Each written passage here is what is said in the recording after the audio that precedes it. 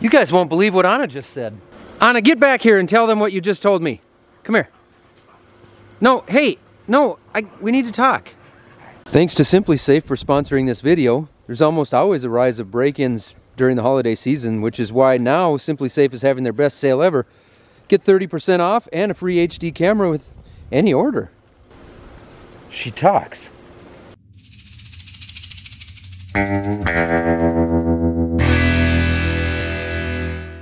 I noticed two very disturbing things here this morning. Number one, it's not 60 degrees out anymore. It's actually in the lower 20s, and we got a couple inches of snow. Once again, this right here is why we hurry in the fall, because it's 60 degrees one day, and the next day we've got this. That's not, somebody else must have been in my truck.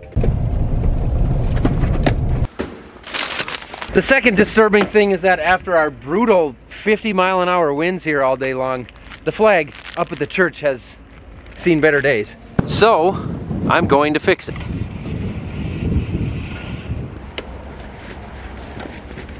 What's going on up there? I'm gonna need a ladder. Dang good thing I brought this portable Chevy ladder with me.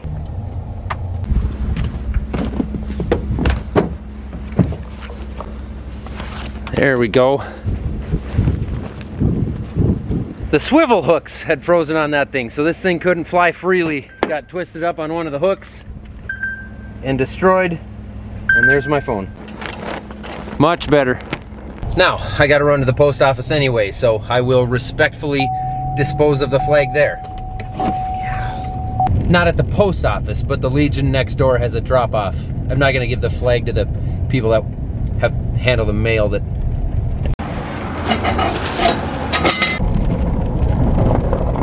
Now, because we were in a hurry a few days ago trying to wrap up as much as we could before, well, this hit and the weather got cold, we didn't finish transferring corn. We've got a few bins that we want to pull out of, and we got this bin empty right here. So I'm going to core some of the bins, get rid of the fines in them, put them in this bin here so we can kind of slowly blend it off with our good corn when we start hauling out. It's been really nice though to catch up in the office for a couple days and hide inside while the weather was bad.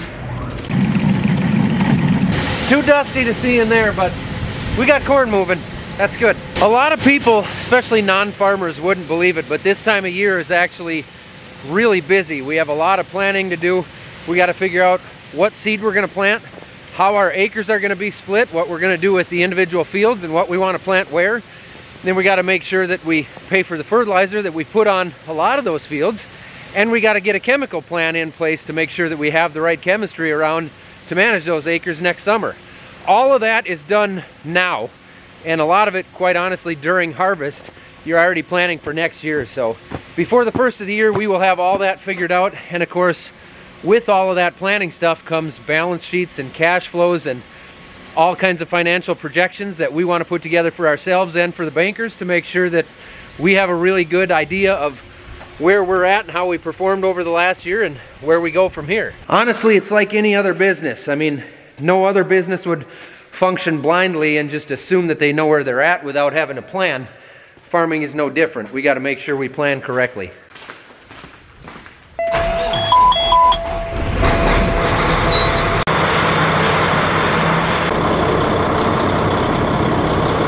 I hate to get these trucks dirty when they just got washed, but hey, got to get it done.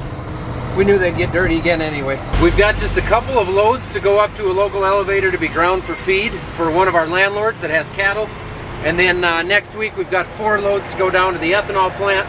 Those are scheduled deals. They're gonna happen, no matter what the roads are like. Did you pumped? What are you so high energy for?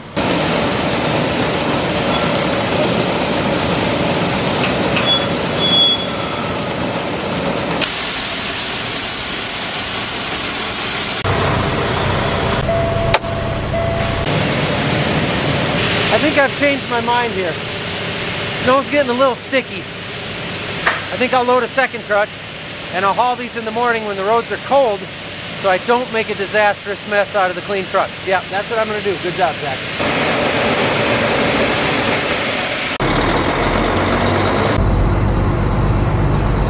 No, we didn't buy the 8RX or the quad track, but I am thinking about buying that strip tiller. Where were you? Crab walking dog. Going in.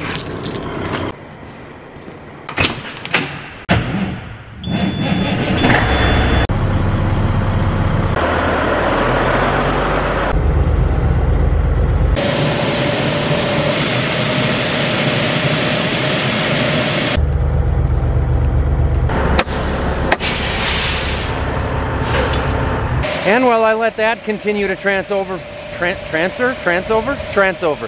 little bit, I'm gonna run in the house and grab a couple security items to set up in the messy shed. We call it the race shed. It's the toy box. It's where we work on a lot of things that don't pertain to farming. It's quite the collection of stuff here.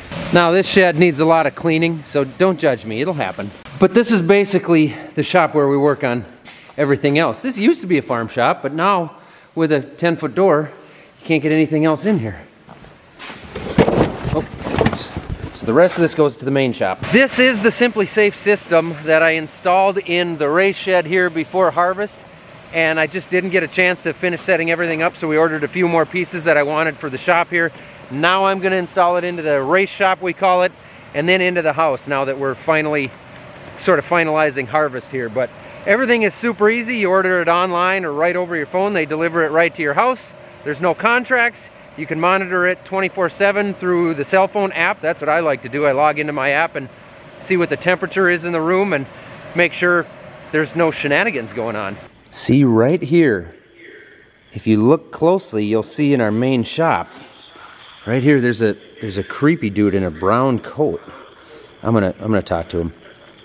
Hey. What? That never gets old. Obviously it's cool to have a camera where I can jump on right there and I can push the button and actually talk to somebody that's in the shop, but they also have freeze sensors.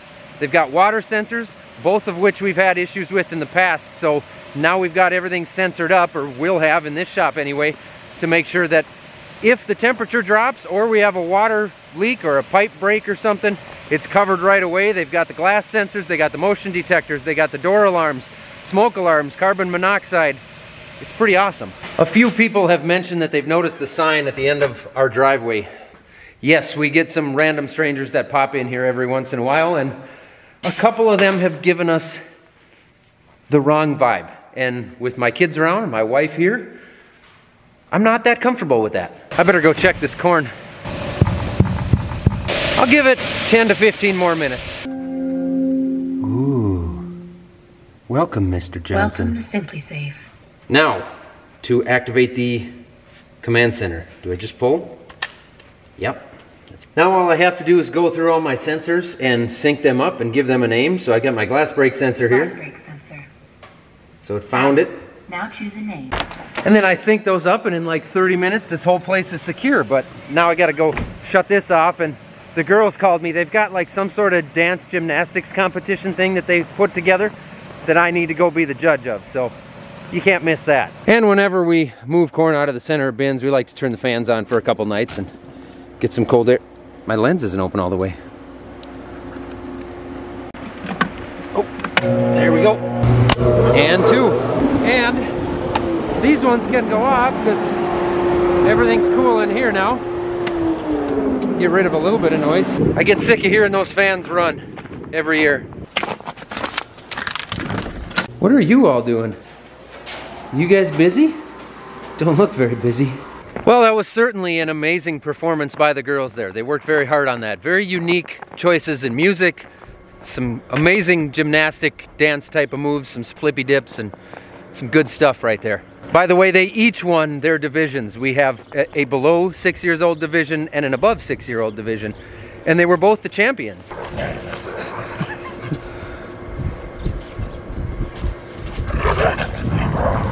That never gets old for me or them.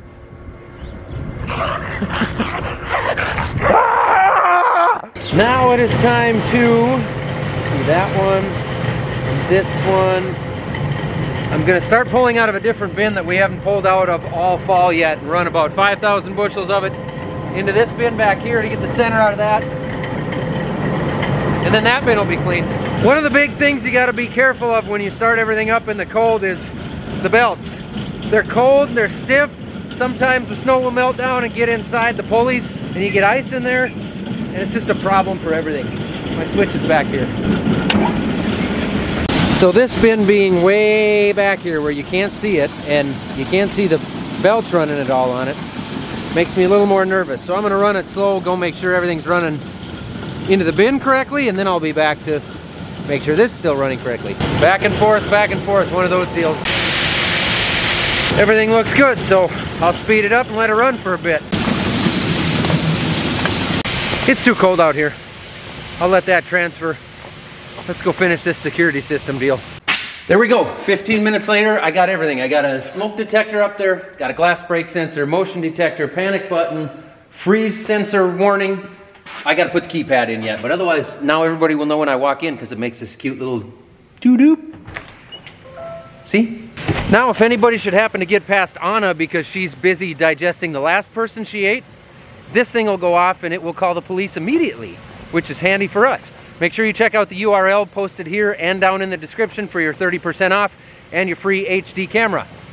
Now, I gotta go check this bin, see where we're at. We're getting up there. There we go, good. One of the things we gotta do at the end of every year is take the clean out screens out of the bottom of the auger, and we'll stack them inside the shack here. So basically, there's just screens that come in and out here with no tools at the bottom of the dryer. That way, if you have a problem, you can get down in. Is that one froze or stuck? One hand is so difficult. You guys have no idea. That's what she said. Yeah, she might be froze. There. So this way, if there's a blockage down at the meter rolls, this is at the very bottom of the dryer where the corn slowly trickles down into the auger that's down in the bottom here. And that way, if there is an issue, we can get inside there and clean things out. They're stuck. I need a mallet.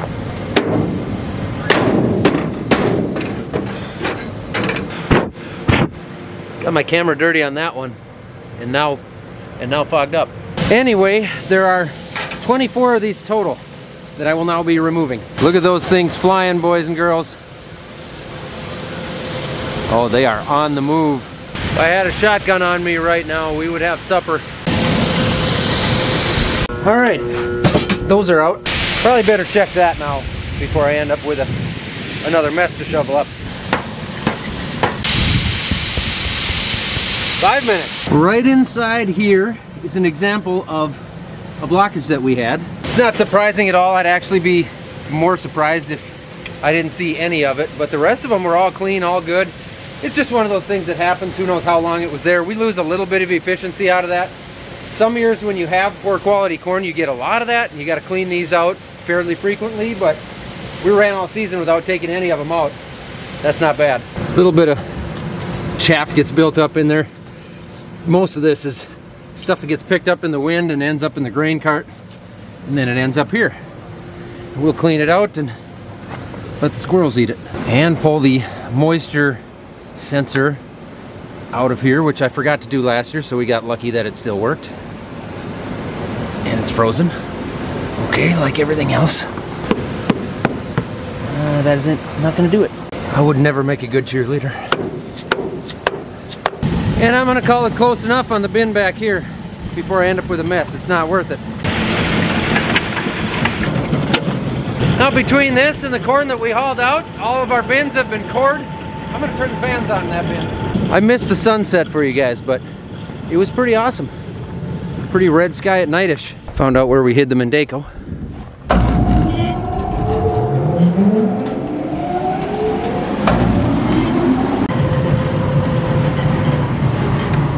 This one too. And now to open the whole main bottom of the dryer so that it can be clear. And that's going to be stuck shut too. Yeah, that doesn't want to move either. Everything's more of a pain in the cold. For 15 months out of the year in Minnesota, everything's always frozen stuck. Did you want to do this? No? You are going to come down here with me though, huh? All right, let's see. See where we're stuck here. So,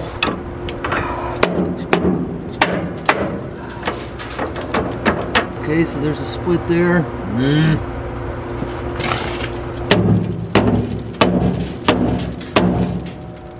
got a hammer there. I need to get there, not here. My bad. Oh, this is a crummy pry bar. That might be for another day. Guessing it'll fall open on a warm day. She's froze all the way across. Another day. Ideally, yeah, all that stuff should be opened up and cleaned out and shoveled away before we wash the dryer, but you know, timing, weather, Minnesota, reality. This is always kind of bittersweet. Dryer off for the season. Weird communication error. Maybe I'll leave that and test the trucks. I hate how quickly it gets dark out now.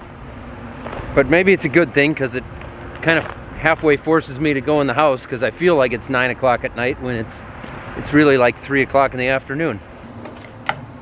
Somebody named Zach left all the shields for the combine laying way down in there, but it's covered in snow, and I don't trust that the dually or my pickup would get in and out of there very well, but Mighty Mo never lets us down. She's a little cold-blooded, like me.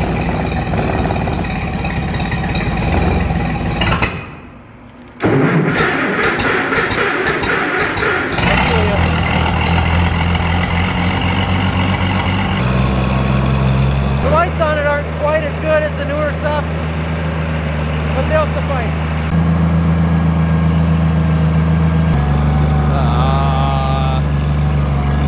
Apparently, somebody stole them. Or Dad and Jim picked them up and put them on, and I didn't know. Oh, would you look at that? That was easy. Got that job done. I'll cross that off the list. I want to say a couple things on the strip tiller and the air cart here before I pull the meters on it back here. Yeah, it gave me a hard time, but if you watch closely, I want to reiterate that the tiller itself did a dang good job once we adjusted those closers. It was just frustrating getting to that point. Once we got it, I really like the job that it does. The reason I really like the Deere one, you know, number one, we have a lot of Deere equipment. We have a Deere dealer close by. I work with their equipment. The software works well with what we've got. And we own this John Deere air cart, which this is what was giving me fits in the second video where I had frustrations. It was in this 10-year-old air cart that we own where I don't really have a ton of experience with it, and I did a poor job of looking for air leaks in other areas, which I still haven't done because, well, we're done with it and it's cold out and I'm mad at it. So I'll get to that point, but we're done with it for the year.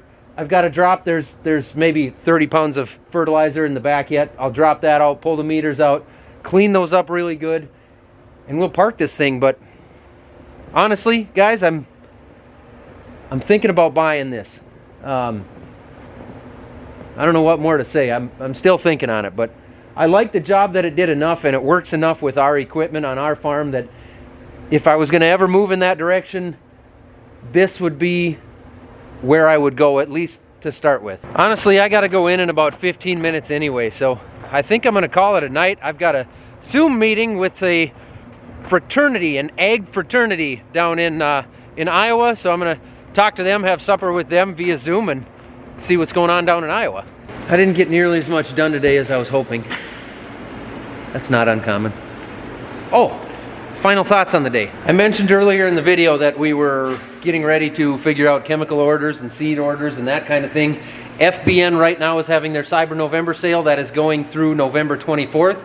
You can get the cheapest deals on the chemical prices right now.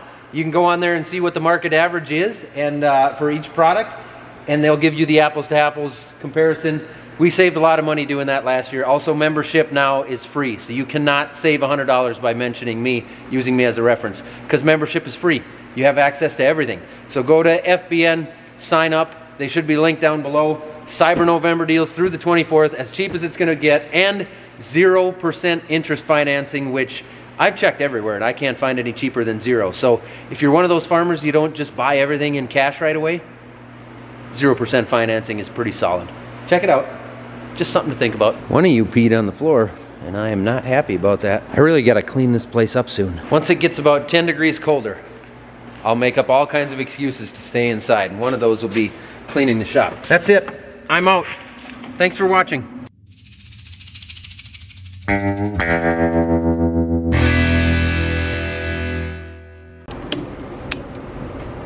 just gets dark so early. And it's so cold in the morning, so I hide in the house. Just can't get as much done in a day as I used to. Maybe I could, but I don't want to.